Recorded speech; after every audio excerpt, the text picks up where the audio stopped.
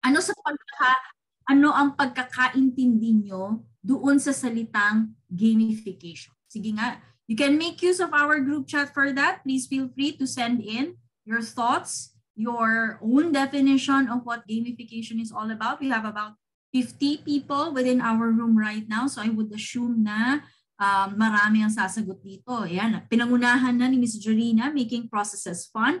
What about the rest? How do you understand gamification? It's an interactive process. Okay. Good. What about the rest po? How would you define gamification? Now, I am asking this question because a lot of people tend to have an incorrect notion about what gamification is all about. Okay, using game-like processes to teach or introduce new learning. And I'd like to emphasize that one, game-like processes. A lot of people kasi think that when you say gamification, it's using games lang. Okay? When you have training and you have, let's say, icebreakers and structured learning experiences, people think that that's already gamification. That's not gamification. That's just introducing gameplay into an existing process or procedure. Gamification is more than that. And gamification is a wide topic, okay, na very rarely actually na gagamit in order to make HR processes and procedures more fun. Now, the thing about gamification is, and most likely nakaka-relate kayo dito, when you were young, when you were just starting out understanding what the world is all about, you were actually gamifying your life experiences. Okay? When you play, when you're given a reward for something in order to promote that behavior, those are actually game-like or gamified processes. Okay? And the thing about gamification is that it relies on the endorphins, the dopamine that you get because you are happy. When you are happy, the more likely you are able to understand and learn from something. And that is what gamification is all about. Now, as I've mentioned, games are different from gamification. Gamification is all about using gaming principles in order to make a process more interesting. Gamification satisfies fundamental human desires. Okay? Games only exist to entertain individuals, but gamification satisfies fundamental human desires. And what are our fundamental human desires? If you would look at Maslow's hierarchy of needs, isa doon sa mga kailangan natin is the feeling of belongingness. And gamification does just that. It also rewards us for being able to accomplish something. It bolsters our sense of community because gamification ensures that everyone is able to interact with each other as well as play with people around them. Okay, pag sinabi natin play, hindi ito yung maglalaro talaga, but the concept of being able to work with people around them. That is what gamification is all about. It also forges emotional connection. Okay? It is dependent on the interests of the people involved. Okay? It also relieves cognitive overload. Oftentimes, when we try to get people to do things, tayo sa HR, we have a memo, we have a policy, we have a memo, we implement, we tell them what's all about, we orient them, we sometimes forget that this is actually overloading our employees cognitively. They have to understand all of this, keep all of these things in mind, and make sure that they adhere to it. And the thing is, whenever you push people to do something that they don't understand, the tendency is for the employees to push back. Okay, kaya nga di ba hirap tayo minsan. Meron kaming policy na ganito, pinapapirmahan namin, ayaw pumirma ng mga employees, ang daming questions because they don't understand it. So they push back. But when you make use of gamification, it makes things fun, it makes things light, and it makes the employees see things from a different perspective. Okay? Ito magandang halimbawa. Nung maliliit kayo, pag inutusan kayo ng nanay ninyo na magluto, okay? Or maghugas ng pinggan, wag na magluto, maghugas ng pinggan. Anak, merong mga pinggan dyan, hugasan mo. Tapos na tayong kumain, hugasan mo. Or anak, Tapos nang kumain, lahat ng mga pinggan doon sa lamesa, dalhin mo sa lababo. Ang tendency natin ng mga bata tayo is tamarin. Mamaya na. Yan, di ba? Kaya nagagalit ang mga magulang. Mamaya na. But, ano ang nilalaro natin nung bata tayo? When the parents are not around, anong nilalaro natin? Bahay-bahayan. At anong kasama sa bahay-bahayan? Maghugas ng pinggan, magluto, maglinis. We are replicating, okay? Or we are doing what we are seeing from our parents.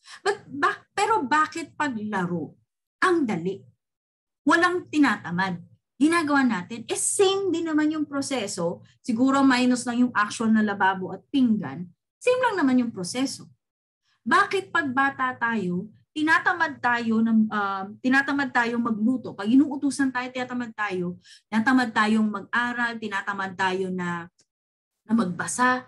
Pero pag naglaro kayo ng teacher-teacheran, aba ang galing, ikaw pa nagtuturo ng 1+1. Bakit? Because when you are being told to do something, it results to a cognitive overload. But when you input gaming principles into what is supposed to be a cognitive overload, your brain, which is a very, very powerful muscle, okay, nag-iiba ang perspective. The brain, using the gaming principles and what is supposed to be something that we don't like, okay, actually allows our brain to shift the point of view. Nag-iiba tayo ng tingin.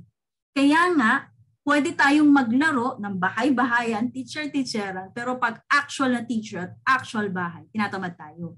Kasi yung isa, overload. Yung isa, it's fun. Masaya.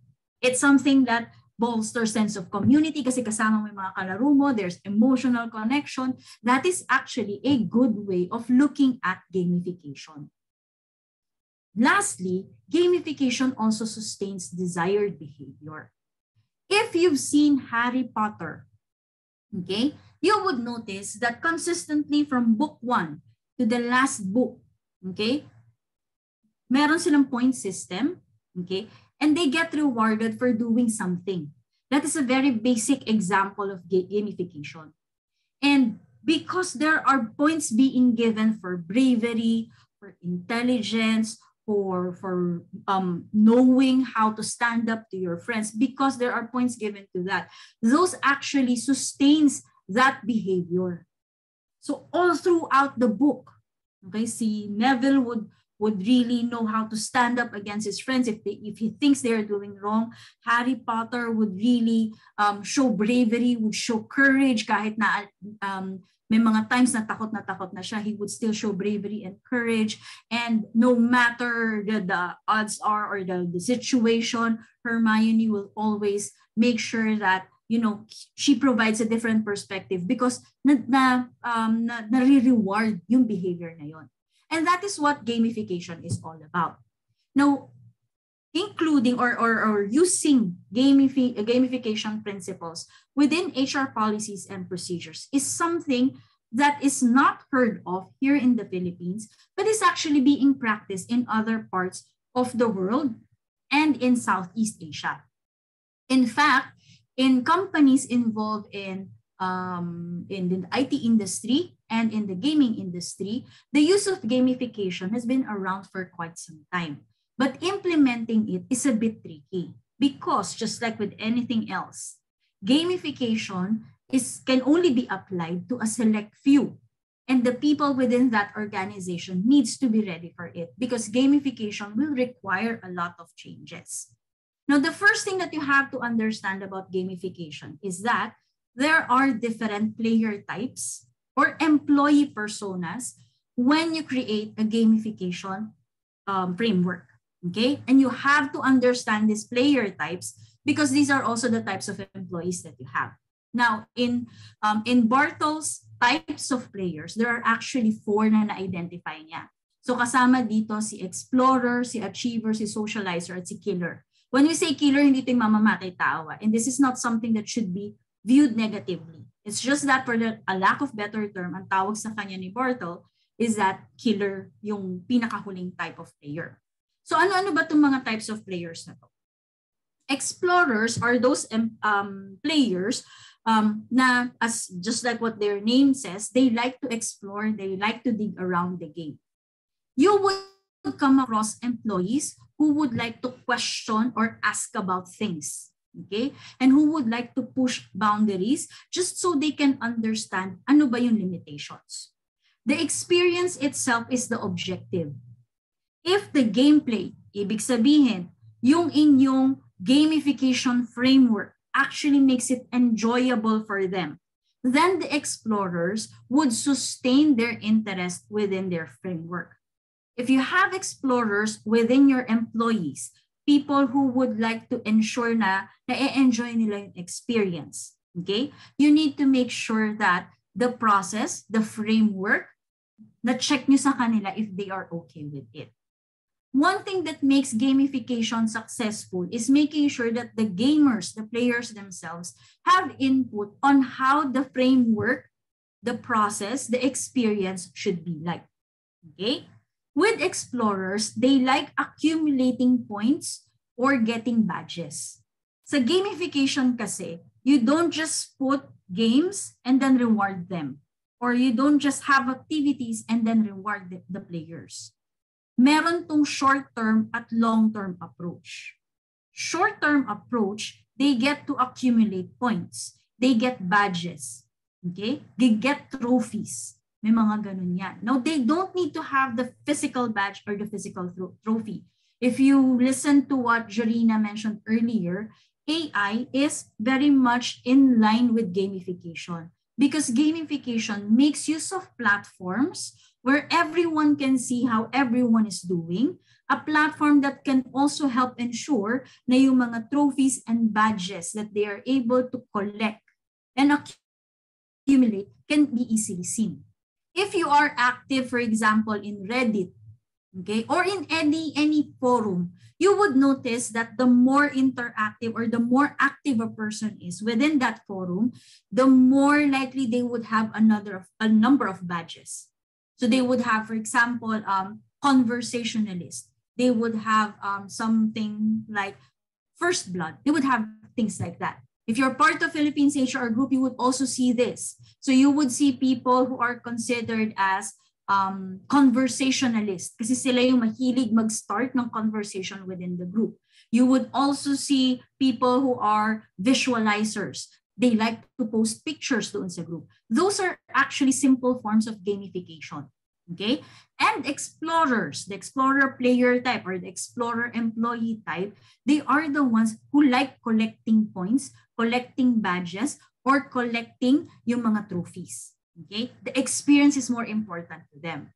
They are excited with the short-term goals or yung kumbaga pag naglalaro kayo, ito yung mga side stories, mga kailangan gawin, may iiksing mga challenges, side challenges na kailangan gawin. They like that. Okay? So if the long-term plan for your gamification is to get them to be conscious about their career path, about their learnings, if meron kang maliliit, mga short-term na mga challenges for them, like for example, being able to attend 10 trainings in a month, mas nag-e-enjoy sila doon kesa doon sa long-term na goal. Okay? So which means that when you create a gamification program and you're working on short-term goals, the short-term goals should support the long-term goal. Okay? Now, eto, si achiever naman, which is our second type of player, eto yung mga competitors naman, or competitive. Okay? They like to compete. They are very keen on seeing where they are at the moment. So this type of players or employees, basta't nakikita nilang nag-move sila, mas nag-e-enjoy sila with the framework. Which now means that your gamification program should also have a way for you to monitor where everyone is at, how many points have been accumulated, at ano yung mga badges and trophies that everyone has already gained or have access to. At itong mga trophies and badges na ito should not be just for display. Dapat may impact ito dun sa points. that is how the achievers, that's how you sustain yung interest ng achievers with the gamification program. So for example, they were able to get the badge known as, let's say, First Blood. Kasi sila yung pinakaunang nakakuha ng point for a specific area. Okay? That should have an impact on their points. Hindi lang ito badge. So if, for example, they were able to get 10 badges, that means that whatever points they have, they can, those badges will multiply it by 3. So meron ka ngayon mga multipliers or meron kang mga short challenges that if they're able to accomplish that, it adds a number of points. So ganun mo siya pwedeng i-sustain for your achiever type of employee. Now, unlike explorers, these are okay na sa kanila, basta, experience ay okay sa kanila. Si achiever, they like being rewarded for completing tasks. Okay? So hindi lang basta experience. Any task that you give them, be it short-term or long-term, kailangan may points yan. These are the types of employees who would most likely ask you, what's in it for me? What do I get out of it? So pag inutusan mo sila, let's say sinabihan mo na, Pedro, okay? Pedro, ikaw ang in charge sa project na to. They are the first type, they are the ones who would ask, what's in it for me? Do I get additional bonus for this? Ganun sila. So if you're seeing employees who are like that, most likely they are the achiever type of employees. Okay? Earning recognition is very important to them. So if they can see their name dun sa taas ng leaderboard, yung tracker ninyo sa kung nasa ang rank ng bawat employee, yon ang magandang way para masustain nyo yung interest nila with your gamification framework. Okay. Now, leaderboards, although we mentioned that you need to have platforms, leaderboards can also be done kahit na wala kayong online platform. All you have to do is have a, let's say, a bulletin board that gets updated in real time every time na merong ma-earn na points bawat employees at na nag-update kagad siya sa kung ano na yung ranking nila. Now, another player type is the socializer. The socializers, compared to the achievers, their focus is not on accumulating points and prestige. They are more interested in the interaction. So si socializers, hindi mo maasahan yan when it comes to individual na mga activities. These are the people who flourish more if points are given for group work. So whenever a group is tasked to do something, sila yung talagang excited and would rally the rest of the team so that madadagdagan pa yung points. So sila yung tipo, they keep tab on everyone's points and make sure that yung group, not just one person, yung group nila ang may pinakamataas na number of points. It's not that they don't care about winning. They actually care about winning, but they would want it to be a more socialized approach, group project kumbaga, because they don't want people within their team to feel na parang walang contribution. Okay? They want everyone to feel na, ay, lahat kami ay naghirap dito. So sila yung nagrarally sa team, sila yung talagang buong grupo. They don't like it when they see competition within the team kasi they view it as anti-socializer ang dating, anti-group ang dating. So ayaw nila nung ganun. So make sure that when you create a gamification framework, it provides points for individual contribution. It also provides points for group contributions. Okay? Now, killers, eto ang pinaka-competitive sa lahat. Kung si achiever ay competitive na, mas matindi si killer. Because killers don't care if other people like them or hindi. If si achiever ay matanong ng what's in it for me, si killer ay matanong ng bakit siya may points but ako wala. Okay? So you need to make sure that you are very clear on when you're going to give points and when you're going to reduce points, remove points, withhold points. Okay? Sila yung mas ma-question about the process, the procedure. Wala silang pakialam kung sino yung tatamaan as long as, okay, they get the respect and the authority. Okay? So if you need project leaders, killers are the best people for that. Okay? If you need people who can strategically think on what needs to be done, killers are the best for that.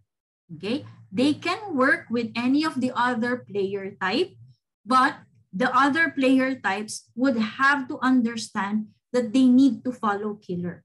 If you put two killers together, mag-aaway yan. If you put a killer and an achiever, mag-aaway yan.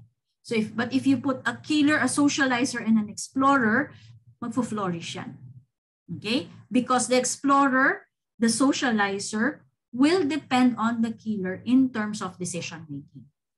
So yung may mga leadership potential, and these are the type of people, not leadership potential, but people who are really good at independent contribution and they really shine and people can come up to them, yung mga subject matter experts nyo, yung talagang technical knowledge yan, hindi sila ganun kagaling on people management, those people are actually killers. Okay? At least the player type, ang tawag sa kanila ay killer. Okay?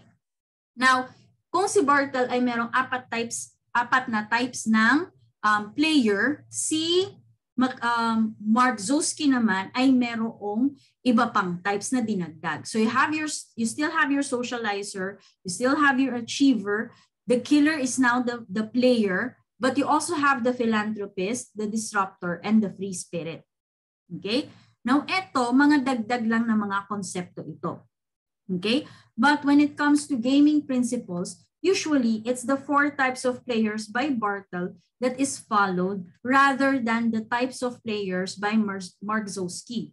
Kasi itong kay Mark Zosky, masyado siyang marami with some of them actually overlapping with each other. So for example, a philanthropist most likely is also a free spirit and is combined with a socializer. Okay? So halos pareho lang. So hindi masyadong ginagamit itong kay Mark Zosky, mas ginagamit, even in the gaming community, mas ginagamit yung player types ni Bartel. Okay? Now, these types of players are only guides on how you can craft your whole your gamification framework. Okay? Guide lang sila kung paano mo siya ika-craft yung buong gamification framework mo. Doesn't mean na kailangan mo i-identify isa-isa.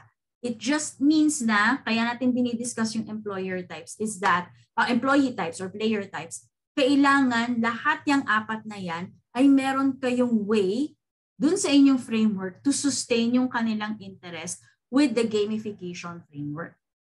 Okay? Now, when you create a gamification program or a gamification framework, there are a lot of elements that you have to consider. So, anuhin lang natin, isa-isahin natin kasi baka ma-overwhelm kayo.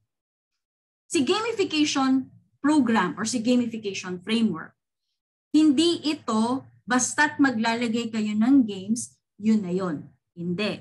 Okay? That's one of the things that you have to keep in mind. Second, it has to cater to all types of employees. Okay, socializer yan, achiever yan, killer yan, o kung ano pa man. It has to address whatever motivates your employees. Okay? Third, you have to understand if you are really in need of gamification. Because gamification is not for everyone. Okay? When you create a gamification framework, there are certain elements that you have to include. Okay? First is curiosity and mystery. There has to be something that they look forward to. If I clear this, if I become this, what happens? Okay? Now, when you create gamification framework, sabi natin kanina, di ba, may trophies, may badges. If you're able to accomplish this, you get a trophy. If you're able to accomplish this, you're able to get a badge. Pwede rin wala ng trophies, badges ng lahat. Okay? Wala namang problema doon. However, there should be levels. Okay? May levels dapat yan. Hindi po pwede na 10 years na siyang employee pero hindi niya alam kung nasaan siya. Every year naman nagbabago yung leaderboard. No. That's the short-term approach, your leaderboard per year. You would also need to have something that would track pag matagal na siyang connected with the company. Pag naka first year, second year, you can call that person newbie. pag or novice, para talagang in line with gamification. And then pag kunwari 5 years na siya to 10 years with the company, pwede mo na siyang tawagin na soldier. Okay? Pag lumagpas doon, pwede mo siyang tawagin na wizard. Okay? Iba-iba yan, iba-ibang definition bawat levels. And whenever they clear a level, dapat may impact din yun sa points. Okay? So para meron silang something to look forward to. And meron dapat kayong mga surprise quest, kumbaga. It's not something that you announce ng matagal. It could be something that you announce for the day. Okay guys, may announcement kami sa inyo. Short quest for the day. Whoever gets to the office or whoever was the earliest in the office gets additional 10 points. Dapat meron kayong mga surprise quest sa kanila. Okay? Para lagi sila, it keeps them on their toes. But those surprise quests has to be connected to a behavior that you are trying to promote. So if, for example, you're trying to promote attendance. Okay? And nakikita mo na, ang dami kasing nalilate sa amin eh. Paano kaya gagawin to? So you can do a short quest. Okay guys? We have a short quest for today. And it doesn't have to be announced beforehand. We have a short quest for today. Whoever got to the office the earliest gets 10 points, gets a badge, gets a small prize. So ngayon, hindi ka naglagay ng attendance bonus, which, you know, because it's already a policy, it becomes demandable. Hindi ka naglagay ng ganun. Naglagay ka ng something na hindi sila sure if tomorrow meron pa or kung kailan ulit magkakaroon. Because it's a surprise quest. Okay? Or let's say, today yung quest mo is about attendance. Next week naman, ang quest mo is all about reports generation. Okay? Okay guys, short quest for today. First person who's able to submit the report, clear, complete, concise report, gets additional points, gets a reward, gets a badge. Okay? And the reward should be something tangible. Okay? So even without a policy, a specific policy saying na, pag nag-submit kayo ng reports, ito yung makukuha ninyo, you're able to give them something. Okay? Remember yung palagi natin pinoproblema, kasi pag nagbigay na kami ng ganitong benefit, hindi na namin pwedeng maalis because it becomes diminution of benefits. Well, eto ang gamification framework. You just need to have the framework in place. Anything that you give arbitrarily, not really arbitrarily, but you give every now and then, it does not become diminution of benefits because this is something that is born out of this framework. Okay? So, again, you're now promoting curiosity and mystery. Hindi ngayon nila alam kailan kaya ulit mayroong short quest. Kailan kaya ulit mangyayari ito. Because they don't know when the quest will happen and they can get a reward, they try to ensure that behavior so that if it happens, meron silang makukuha. And you can repeat the short quest. Pwede ngayon, short quest mo is attendance. 2 weeks, 3 weeks from now, short quest ka ulit about attendance.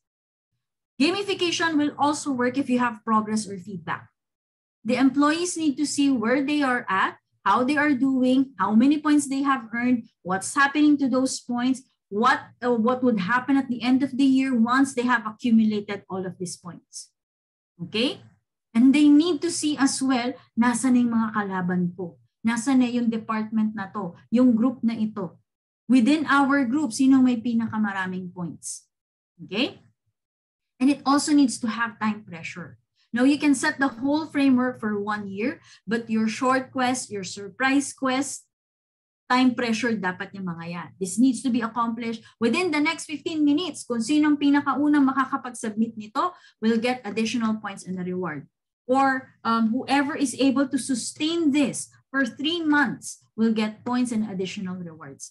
Whoever is the first one to do this will get first blood, additional points, and a reward. Okay? And you need to have a description for each of the reward you're going to give. Okay, let's say, or the reward program that you're going to give them. So let's say first blood. First blood, you can call it for any activity na kung sino yung pinakaunang makakagawa noon sa kanya yung premyo. Okay, so for example, in our case, in Uprush, we actually have a gamification, sort of a gamified approach to things. The first person who is able to bring in X thousand of sales Okay? Gets first blood, gets additional rewards, gets additional points. And the points get to be converted at the end, anytime, actually not end of the year, anytime it can get, they can use that to purchase, for example, merchandises, additional leave credits, and whatnot. And then at the end of the year, again, whoever has accumulated the most number of points gets to be the employee of the year, the game changer of the year, or whatever else you would like to call. Yung kung ano man yung mapapanalo niya. Okay? It should promote competition. If there is one thing that's basic to all humans is that we are competitive. Iba-iba lang tayo ng level. Okay? We want to always prove ourselves. And how do we do that? By making sure na tayo yung mananalo. Okay? Kaya takbuhan pa yan, kay langit lupa pa yan, kay patintero pa yan, we want to win.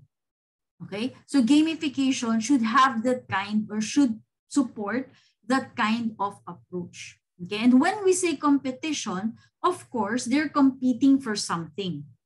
You cannot engage employees with your gamification framework, with getting them to work, if there's nothing that they can look forward to at the end of the year. Okay?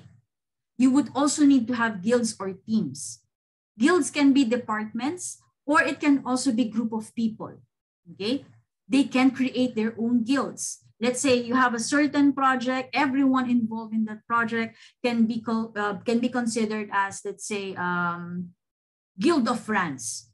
Okay? They can create their own names for that. Give them that ability to create their own names. Kasi the more that they are involved in how they would form the experience, the more they would be interested in being part of the gamification program. Get them to explore. Give them a lot of options on how they can add points. So this should be something that is not just related to whatever behavior that you are promoting, but whatever area or project you're having difficulties with. So for example, in Game Loft, we had one concern before na sobrang konti yung interested to attend on learning, outside learning, external learning, or external trainings. Hindi sila masyadong ma-attend noon. So with gamification, we actually gave them points for attending those. If they're able to register, finish the whole session, they get points. If they're able to cascade their learnings inside the company, they get points. If they are able to create the project based on what they have learned, they get additional points. Get them to explore the different ways on how they can get those points that later on they can convert into different merchandises, or they can use to become an employee of the year. Allow them to customize, okay? From the name of the guild to the names of the different trophies, allow them to customize, okay? Give them the option to give credits or to give points to people within their team who they think have contributed a lot to the growth of the team or to the progress of the team. Okay? Provide them with challenges that are both long-term, short-term, na kailangan nilang gawin. Okay? The success of gamification rests on how interesting those challenges are. And those challenges need to be in line with corporate values and with the behavior that you would like to push for your team members. Give them quests as well, side quests, things that they can do that are not necessarily in line with the behavior that you are promoting, but answers a specific problem that you are currently facing. So for example, you have problems with sales, ang baba ng sales namin, okay? You can create a short quest for that, okay? Anyone who is able to bring in X thousand of pesos within the next 3 months, they get to have a badge or a trophy, okay?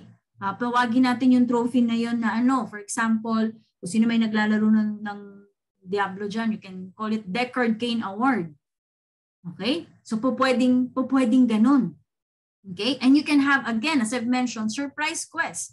Things that they are not expecting, and then you give it to them, okay? In order to sustain yung kanilang interest with your gamification framework. Allow them to collect and trade. Not just trade for merchandises, but trade with each other. Okay, I'm going to give you 10 points. Akin na lang yung badge mo on this. Kasi yung badge na yan, it increases everything by 10 points. It adds 10 points. Okay? And naghahabol kami ng points. Exchange deal tayo. Allow them to do that. Okay? Kasi now, you are also promoting now collaboration. Paano natin marireach itong isang goal na to without sacrificing my team members or without sacrificing the other employees within the group. Allow them to share knowledge. Okay? Every now and then, in relation to your gamification framework, send them newsletters or emails or create posters, preview posters that get them to understand what the points are, what's the reason for this badge, and even the characters that you might have in mind. Okay? Everything has to be in line with the gamification framework. Now, if you choose to name everyone as, let's say, peasant, soldier, prince, king, paragon, or kung ano pa man, okay? Everything has to be in line with that, okay? And you have to create badges that can easily be seen by everyone because that is something of pride for them, okay? Make sure that you also have a good platform, an innovative platform. If you cannot have one, at least have a sort of Excel file that is available to everyone that gets updated quickly, real time, each time that points are being added to a person. Okay? Pero pinakamaganda pa rin is to have an innovative platform for that. There are companies who can help you create mga gamification platforms simply because this only involves database lang naman. And mas malamang pa yung front end na design kaysa do sa back end. Kasi yung sa back end, database lang ang katapat niyan. Okay? Allow the employees to vote for someone, vote them out or kung ano pa mang voting. Okay? So that everything that is being done by the employees, meron palaging feedback. So if, for example, you posted a question, everyone's answering, best answer, vote po kayo, pinakamataas na votes. Okay, do sa answer na yon, that is what we're going to do. Or we're going to have this quest. Ano yung maganda nating ibigay na reward? Allow them to vote, allow them to voice their opinion. And of course, as I've mentioned, you would need to have a leaderboard where everyone can see where they are at.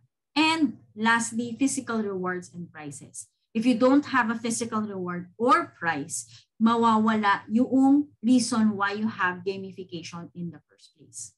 Now, with rewards and prizes also comes penalty.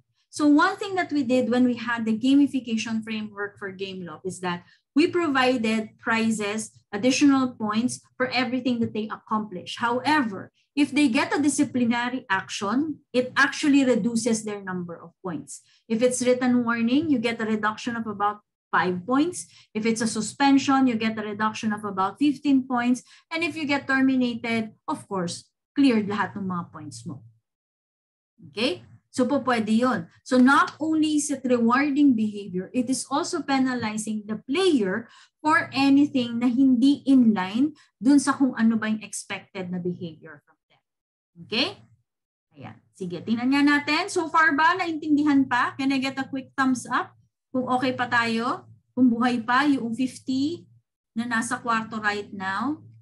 Okay, thanks Sherilyn and Rowella and Mary Jane and Jorina, okay, and Amy.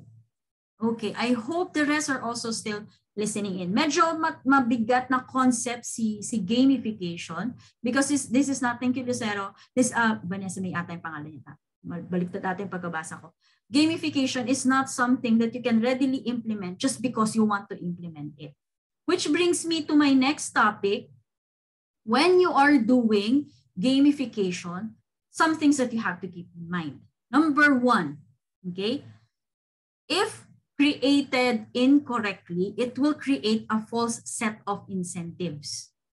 Okay, people will think that they are getting rewarded for something, okay, or that some actions are incentivized, okay.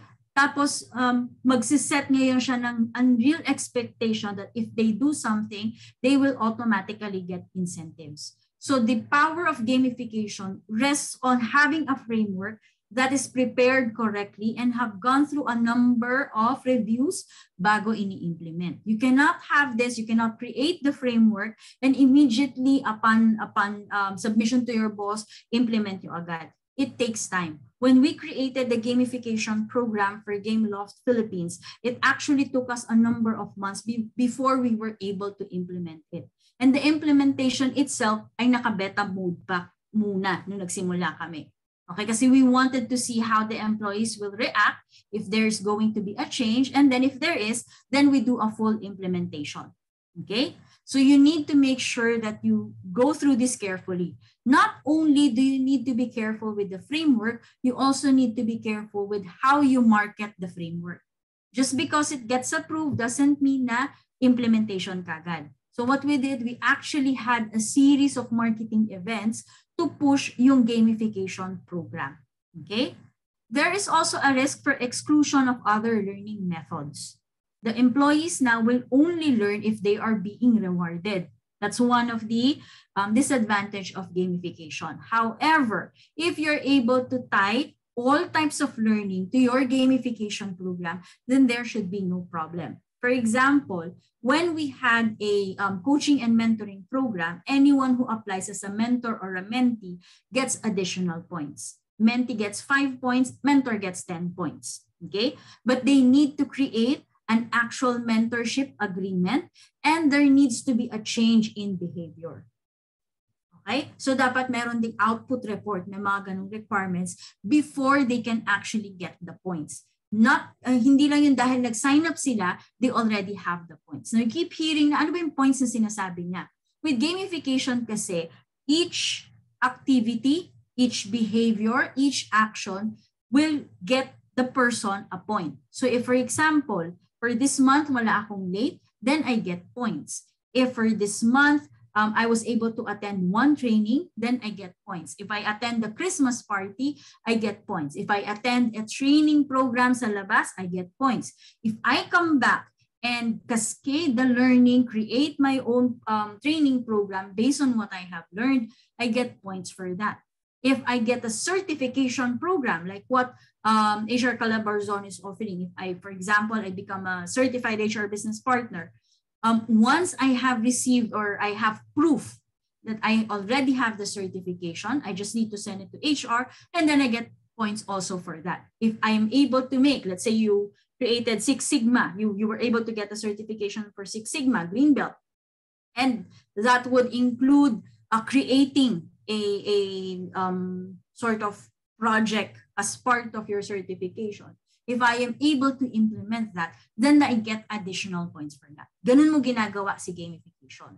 So nagkakaroon lang ng risk of exclusion ng iba pang learning methods if sa isang learning method ka lang nagpo-focus. So each time that you have a new learning method, whether it's self-paced, mentoring program, mentoring and coaching program, external trainer, internal trainer, brown bag session, you need to have points for that. Kung ano yung mga alam nyo na existing na learning methods. In Gameloft, when we had, it's a good thing that we also had an online learning platform. So whenever someone applies for a particular topic, it automatically adds points to their account. Okay, doon sa kanilang gamification account. Automatic yun kasi naka-link na sila. Ang kailangan lang na manually idagdag is if yung training is outside or hindi siya self-paced, hindi siya kayang mag-sign up doon sa website. Okay? It can also ruin motivation if it relies heavily on money. Which means that when you create the reward for the gamification framework, it doesn't have to be about the money.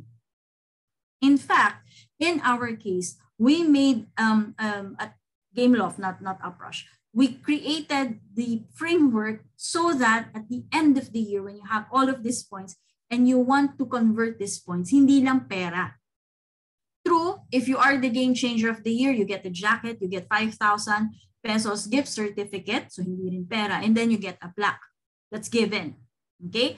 But along the way, if for example, you accumulated 100 points and you would like it exchanged for a ball pen bearing the logo of Gameloft, you can do that. Or if, for example, ikaw yung tipo na mahilig mag-leave and naubos mo na yung leave mo, you can actually convert some of your points to leave credits. And it doesn't expire. As long as you're an employee, you get to use that. If you resign, of course, it gets cleared. Hindi mo na siya mako-convert. So you need to convert it before you resign. Okay? Hindi kami nag-rely heavily on money because if we rely heavily on money, action ngayon is i-relate nila with money. And sometimes money is not the only thing that you can reward people with. You can reward them with other tangible items. You can reward them with benefits, intangible benefits. And you can also reward them with access to more learning programs. Okay? So yun na yung mga kailangan yung tandaan when you are going to create a gamification program. Lastly, okay, ang iksi ng aking talk, I created it this way so that if you have questions, because I know that the gamification program is a very high level minsan approach on how you're going to do or handle HR. Okay? So lastly, how do you now create your own gamification framework? So you start first with, ano ba yung corporate values ninyo? Okay? You need to be thoroughly familiar with your corporate values. If these are your corporate values, let's say integrity, honesty, customer centricity. If these are your values, what are the behavioral indicators nitong mga values na to? Okay? Behavioral indicators of these values, not behaviors. Behavioral indicators of these values. So if I say integrity, how does your company define integrity and what do you consider as a display of integrity? Okay? If you're able to describe the behavior that you would like employees to have, then that can be converted into one of the activities that they can do where they will get additional points. So for example, if your company is trying to launch a learning culture, okay, then you can have points for each time that an employee comes up to HR or their immediate head because they want to attend a specific training without being told to attend that training. Okay, so po pwedeng may ganon. Okay, so when you know the behavioral indicators, you can easily enumerate ano ba yung mga activities na kailangan in place or you want to promote in line with those behaviors. Okay, and then what incentives do you have? Short-term, long-term, for your side quest, for your surprise quest, ano yung mga incentives that you're willing to give? Now, be careful with this. Do not ask people outside of your company. Sabi nga natin, di ba? Meron kayong mga types of players na mas may engage sila if they're actually able to provide their input. So ask your employees themselves and check what kind of incentives they would want to have. Okay? Consider also how you're going to monitor everything. Gamification requires a lot of logistics. You need a person who can monitor all of the points. You need a way to monitor those points and ensure that you do not give a point twice for the same thing. You need to make sure that the points are visible to everyone and everyone can see the standing of each other and the standing of their team. So dapat may ganun din. Okay, so you have to consider all of that. Now, let's say you would want to gamify your whole HR policy and procedure. Ask yourself, why do you want to do that? Okay, I mentioned earlier that gamification is not for everyone. If you're going to apply this to Gen Xers and Boomers, not all of them will like it. Okay, especially if the approach, okay, the activities that you want them to do is not in line with the kind of upbringing that they have. Gen Xers and Boomers, kung meron man sa inyong company, tend to be more likely to adhere to structured approach, okay, traditional approach. So how do you gamify that? Okay? Ano yung gusto mo ngayon na i-reward na behavior for them? For Gen Xers, for example, if you want them to be more flexible, give them rewards for being flexible, but define what flexibility is. What type of flexibility you are looking at. Okay? And then, let's say you want to gamify the whole HR process. Consider the employee experience. Okay? Now, the employee life cycle, okay, yung employee life cycle nyo, each life cycle gives rise to an employee journey, employee experience or an employee journey map. Okay? So consider nyo ngayon, ano ba yung mga behaviors that you would want your employees to have during each stage of their employee life cycle or each part of the employee journey map? Ano yung behavior na gusto nyo? So for example, if or when it comes to, let's say, hiring, okay, if you can actually include in your gamification framework that if they sign up with the company, they get an additional or they get a starting number of points. They get, let's say, 100 points as a starting point, okay? And then you can call them as novice. Their IDs can have that, or they can have in their emails, or if you have a platform, you can have them do sa profile nila na naka-indicate doon na the person is a novice. Okay? And you can have them see kung nasaan sila, how they stand against other employees. Okay? Remember when you play, let's say Candy Crush o kung ano pa man, ano yung nakikita nyo doon? Di ba nakikita nyo kung nasaan yung mga friends nyo sa Facebook, kung anong level na sila? You also get to see what other players are doing. Let's say you're not playing Candy Crush, but you're playing other games. Yung mga, let's say, may mga action, okay? Actionable games, yung mga naglalaban-laban, okay? Makikita ninyo where your standing is, ano ang worldwide ranking mo, ano ang local ranking mo. So you should also have that kind of approach, okay? You can implement that and make it part of your gamification framework. Now, let's say nandun na kayo sa performance management. So ang expectation is each time that they're able to hit a certain score, they get an increase in their salary. Include as well that if they get this rating, okay, they can become, yung pwede sila mapunta sa next level. Or once they are able to get a specific rating, they get additional points. And if after many months, let's say nakaabot na sila, sabihin natin ng 10,000 points, they are no longer considered as novice, they can become, let's say, paladins. Okay? So po pwedeng may movement na sila. Even if the company does not have a regular promotion or very fast na promotion, because these employees are still moving, okay?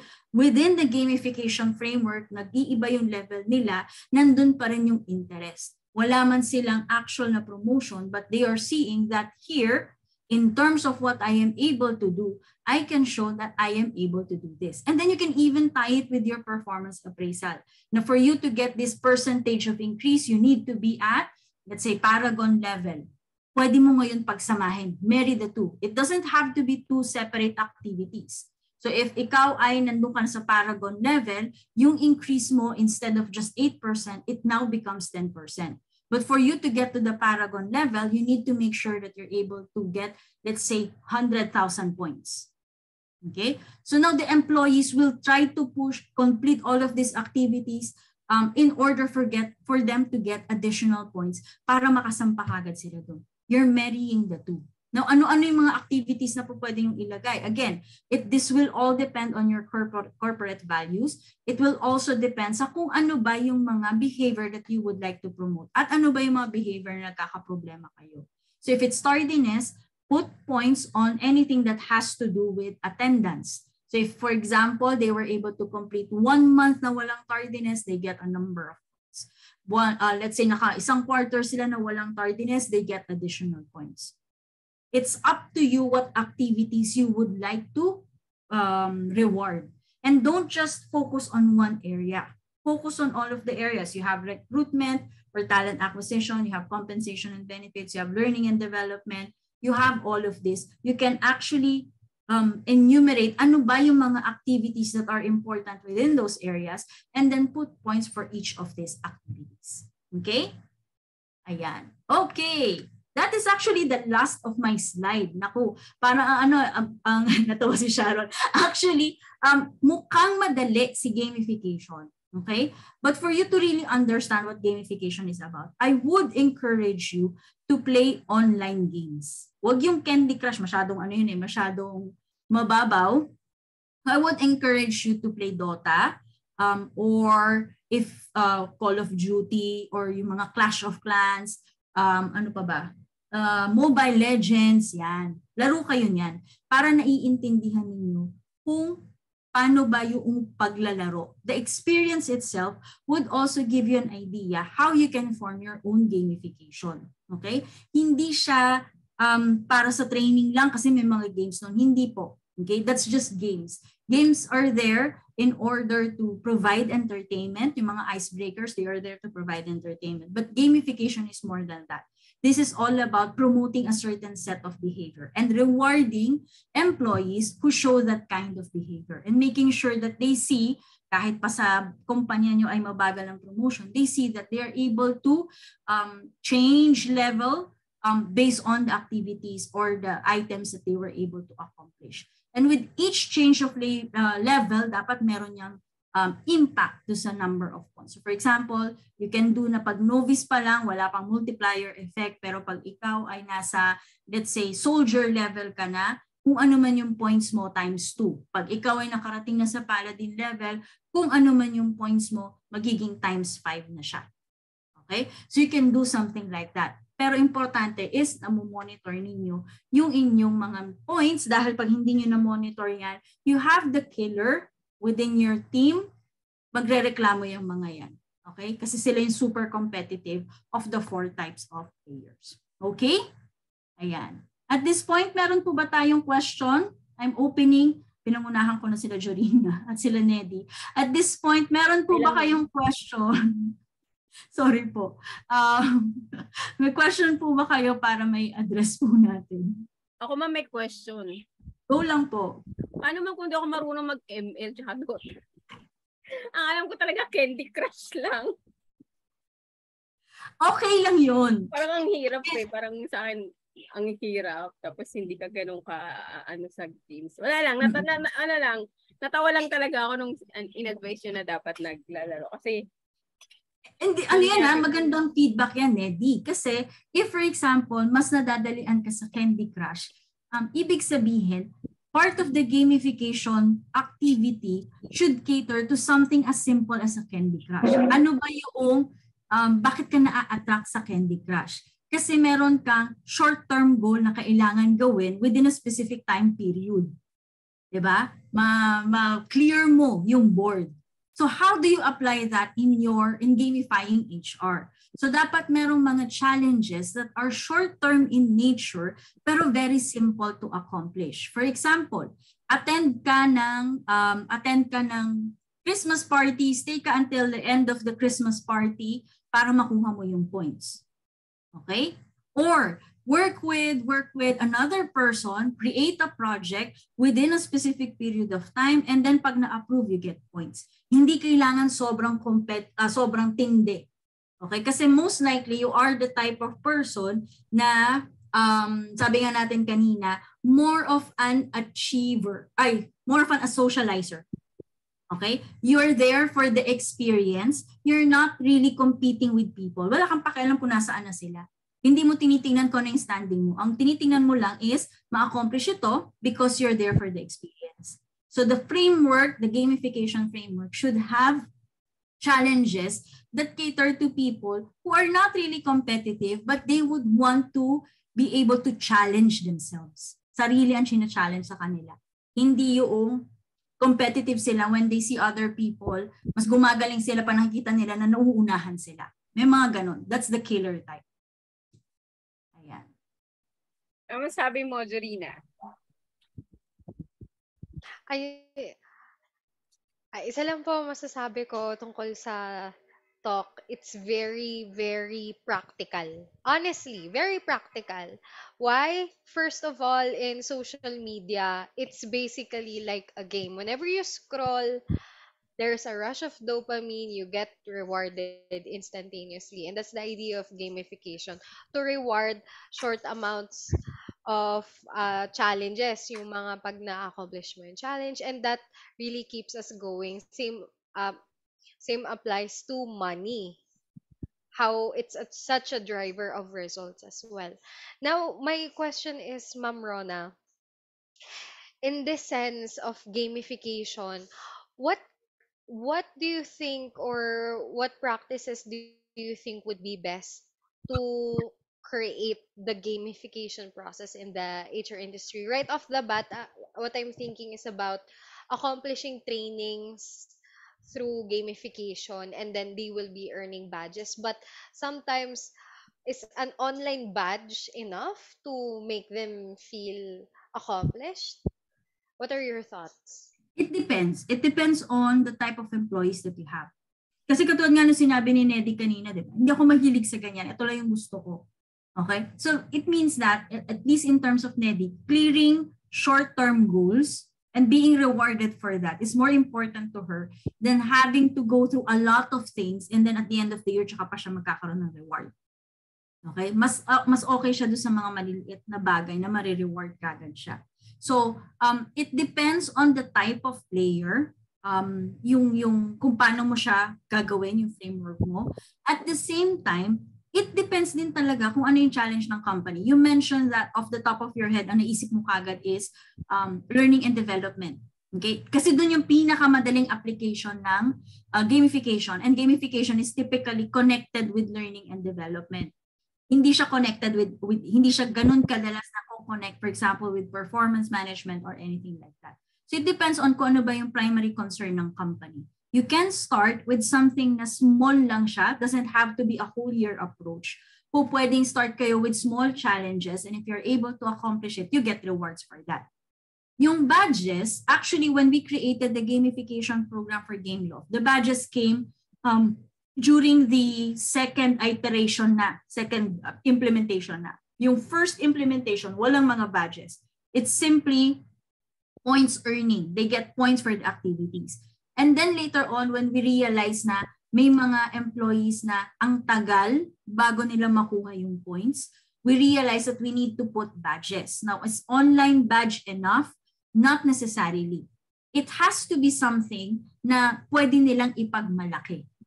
Okay? Pwede nilang ipakita whether it's online or offline. So online badge will only work if everyone has access to the same intranet. But if the company does not have that, a physical badge should actually be put in place. So in one client that we have, what they did is that they printed, not necessarily printed out. Alam mo yung nilalagay sa mga uniform na logo, yung mga patch, yun. So may mga patch sila na ganun that you can actually attach dun sa workstation mo. So the workstation itself became some sort of a place where they can put whatever badges or trophies they have already earned. Parang di ba pag Christmas party tas nanalo yung isang group ng best performer. O kaya pag sports fest nanalo sa basketball. Di ba yung trophy noon, tinatabi nila sa kanila? Kahit na yung trophy, binili lang nyo lang naman sa Raon at alam naman natin na pwede kayong bumili anytime sa Raon. But because there is a line there that's everyone know. Kami ang nanalo last year. Ayan. Dandun yung pride. So you can also do that with the badges. The badge has to be something that's significant for everyone and everyone can easily understand na ay, sila yung nakakuha ng pinakamataas na points sa area na to. So pwede yun na nakalagay doon, highest number of points. Yan. And then they can attach that to their workstation or kung saan clearly visible sa ibang mga employees para pag may dumaan, pwede na ipagmalaki. Kami nanalo nito. Okay? Yun po. Any other question from our attendees via Zoom or Facebook? Sa mga ka-Facebook po natin dyan na nanonood, if you have question, please do chat para po masagot ng ating speaker mentor. Anything po about HR at about the topic today? Because syempre si Ma'am Rona, alam naman natin na ang forte rin ni Ma'am Rona is compensation and benefit kasi talagang mentor ko siya doon sa compensation and benefit. Pag may tanong ako, si Ma'am Rona ang tanungan ko. Di ba, Ma'am Rons? Okay. I have another question, Ma'am Rona. Yes, regarding this, it's implementing the gamification process. It's more likely to be in the scope of change management, especially if the organization is not technically adept. Now, how would you implement a gamification process in a non-techie organization? Okay. Pag non-tech yung organization, of course, kalimutan na natin yung online platform. You won't have that. But invest on a lot of Manila paper or cartolina. Kasi you can put that in your bulletin board or in any open space na available or visible sa lahat. Okay? Make it simple. So I mentioned earlier that you would need to have badges, you would need to have trophies, you need to have different levels. Simplify the approach. Huwag muna yun. Okay? Huwag muna kayong pumunta doon. So you can start with just points earning. When they are able to do something, they're able to get points. Okay? Make sure that each of the activities na merong makukuhang points is clearly defined. Alam ng mga employees ano yung mga activities and when they are going to get the points. And then make sure that you have someone who monitors it, okay? And who is very good in monitoring para hindi nagbibigay ng double points. You can start ng ganun kasimple lang. And then let's say the leaderboard gets updated at the end of each week or the end of each day kung kaya. Okay? So it doesn't have to be super laki na project. And then you can limit it. Start first with learning and development kasi yun yung pinakamadali na i-implement. Start first with that. And then if you're seeing that people are becoming more and more interested, add kayo ng kung ano pa yung mga activities that you would like to reward. Okay? Huwag kayong mag-aim na isang bagsakan lahat. But more than that, make sure that your employees are also into gamification. Kasi, usually kasi pag non-tech, hindi ganun nila naiintindihan kung ano yung gamification. Okay? Which is why you need to simplify everything, make it a simplified approach. Okay? Don't call it gamification, just let them know that they get points for doing something. So for example, in one company that I worked with na kotsehan, and this was way before na uso ang gamification. Ang ginagawa namin is, meron lang kaming set of activities within the sales department. Okay? If you're able to submit the report, you get 10 points. If you're able to close a sale amounting to XXX, you get a point. If you're able to get a fleet account, you get a point. And then all of these points at the end of the month, update namin yung Excel file, post namin sa bulletin board, person with the highest number of points gets an incentive. It can be as simple as that.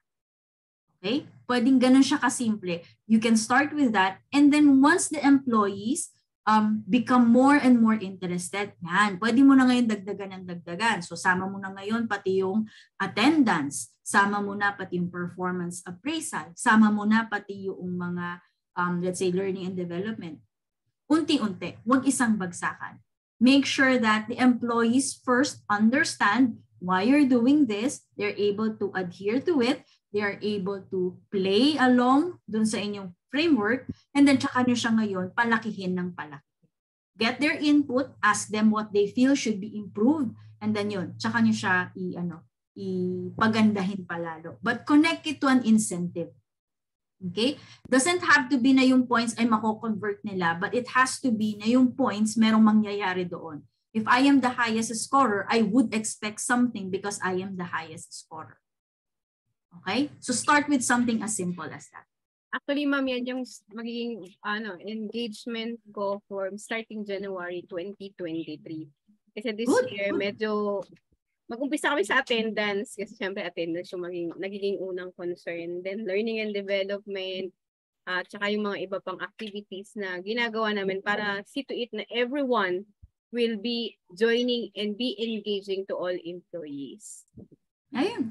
Maganda yan. Kasi once na ma-reignite yung pagiging bata ng mga empleyado when they are playing and they get to enjoy it, magtutuloy-tuloy yan. And sila na mismo maghahanap at sila na mismo magsasuggest ng kung ano pa yung pupwedeng ba.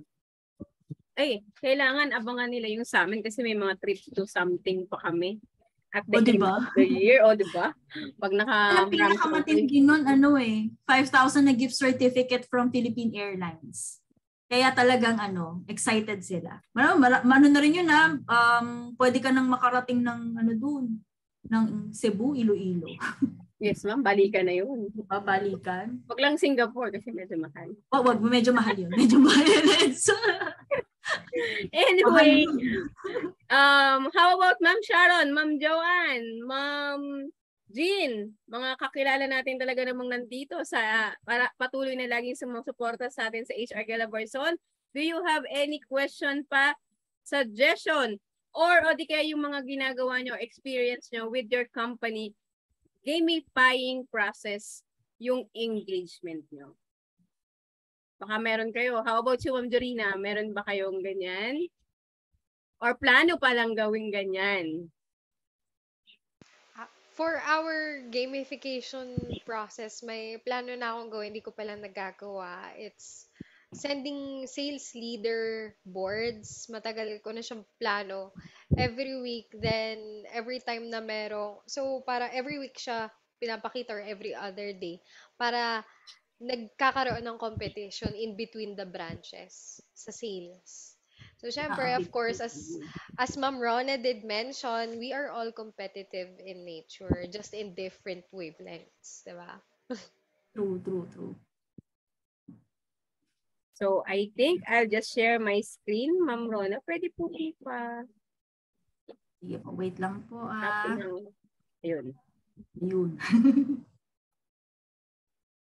Okay.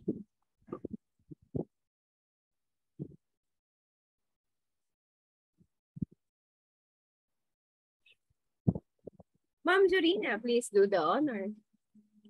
Of course, HR Calabarzon Group presents the Certificate of Appreciation to Ma'am Rhonadale Florentino for sharing her invaluable knowledge and expertise as a resource speaker for the 69th HRE Knowledge entitled The Future of HR Gamifying the Process via Zoom and Facebook Live at 2:30 p.m. to 4 o'clock p.m. given this 17th day of September 2022, signed by Neddy Estrella, the founder, and Jurina Caparal, the co-founder. Ma'am Rona, we thank you so much for this wonderful and amazingly fun learning because gamification, grabe talaga. It's been I think it was implemented 2000s pa nga eh. But still, it's always ever evolving. Hindi Correct. ba, Ma'am Neddy? Yes. Medyo old fashion lang po ang inyong lingkod. Kaya hindi ako masyadong nag-gamify. Hindi kasi ako masyadong competitive. Parang I am just happy kung ano yung kaya ko at kung ano yung meron ako. But I see to it that I give everything I could sa mga ka-HR ko. Pero hindi ako hindi naman sa ayoko makipag-compete. Iba lang yung level mo talaga. Iba lang talaga yung level ko kasi medyo Correct. Natutunan ko rin yan sa parents ko na to be contented of what God have given you. Pero syempre, kahit nga hindi ako maging competitive, parang feeling ko nagiging competitive ako kasi sa dami ng sumusuporta sa HR Calabarzon. Di ba, Ma'am Jorina? Yan, For just syempre. 2 years, we are now reaching 8,600 members in HR Calabarzon for just 2 years. Kaya po medyo nagle-level up. Talagang sumasama ako sa ating mga speaker mentor. Pati Singapore, sinamahan ko. Para mag-level up. Kasi ayoko naman pong masabi rin ng ating mga ka-HR na hindi rin ako nag-exert ng effort para to learn more. Ayan. Dahil dyan, Ma'am Jorina. Yes. Tsaka na-miss ko talaga si Sir Dave Coolidge, Ma'am. Hindi ako makamove on doon. But, syempre, kailangan pa natin mag-move on ng konti. Ma'am Jorina, baka makalimutan ko ang ating mandatory picture taking. Okay. Please turn on your videos para makita ang napakagagandang mukha at napaka-pogi. Ayan, no? Parang artistahin talaga, oh. Pa-signature naman. Pa-autograph pala. Si Ma'am Susan, mukhang nasa office, naka-face mask. Okay, dito na tayo sa first. 1, 2, 3, smile. And sa second. 1, 2, 3. Okay. Ayan. Okay, mag-share lang ulit ako ng screen. Muli, Ma'am Rona, maraming salamat po sa pagpapaunlak sa amin na makasama namin kayo for another afternoon full of learning together with Sir Marvin and Ma'am Rona. Maraming salamat po sa pagsuporta ng ating mga Philippine HR Group Board of Members sa pagbibigay nyo ng oras nyo at ng inyong learning at experience and expertise sa aming mga ka-HR sa Cavite, Laguna, Batangas, Rizal, and Quezon. Muli sa ating mga ka-HR, kung gusto po nating makakuha ng e-certificate para sa talk ni Sir Marvin kanina at sa talk ni Ma'am Rona ngayon, please do scan this QR code. Scan nyo lang po, lalabas na po dyan ang link at pipil-upan po natin yon at doon nyo po i-attach ang inyong proof of payment na minimal fee of 100 pesos. Ang e-certificate po ay ipapadala namin sa inyo via email after 7 working days. Hindi po kasama ang Sabado, Linggo, at holiday. Ang e-certificate link po ay open hanggang Thursday ng alas 5 ng hapon next week. At ang payment po ay tatanggapin natin hanggang Wednesday next week at 5 p.m. Ma'am Dorina, do we have any other paalala? Yes, of course. Siyempre, kailangan nating ipaalala sa ating mga ka-HR na next week na ang last session natin sa ating back-to-back learning with Ma'am Doreen Cooper and Ma'am Daisy Cayanta. Excited ka na ba, Ma'am Neddy? Yes, ma'am. Another 2 jump-pack personnel and HR professional ang mga kasama natin dahil kasama rin sila sa top 30 influential people of LinkedIn. Di po ba? Mga magagaling na leaders dito po sa Pilipinas. Sila po ang kasama po sa top 30 influential and top leaders in the Philippines through LinkedIn. Diba?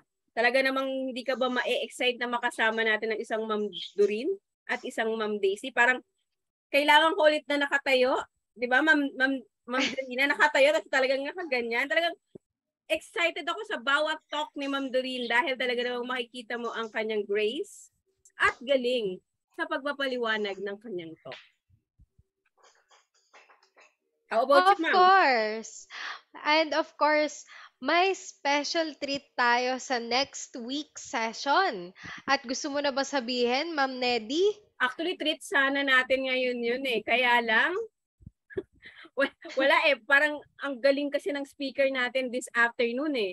Talagang masyadong maipaliwanag klaro ng eh. maigi. Kaya wala silang masyadong question. So, sa mga ka-HR natin na attend next week, magbibigay po kami ng free attendance and e-certificate sa top. Ilan ang Sa gusto mo, ma'am? First three na magtatanong sa each speaker natin sa darating na Sabado. And syempre, meron din tayong raffle. Abangan na nila yan. May pa-raffle po tayo.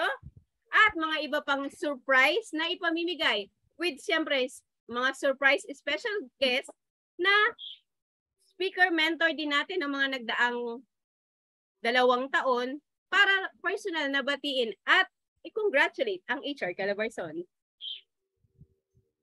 Okay, muli ulit sa aming lahat from the volunteers, from the co-founder and the founder, Ma'am Neddy.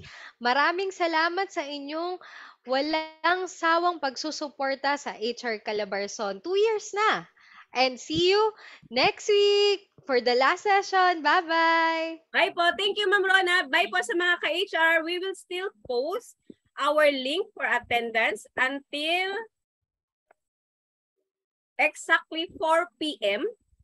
para po makuha ng ating mga kasamahang ka-HR. Stand by mga ka-HR! Bye po sa iba! Sorry.